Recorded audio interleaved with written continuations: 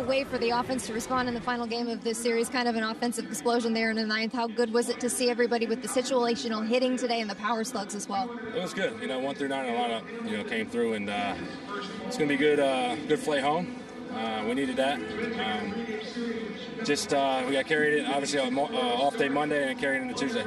37th home run of the season for you. There's no doubt that you will likely hit that 40 home run mark this season. The fact that you're able to near that threshold after missing nearly a month this season, what does it mean to you? Yeah, it means a lot. Just, once I came back from injury, main goal was just to finish strong.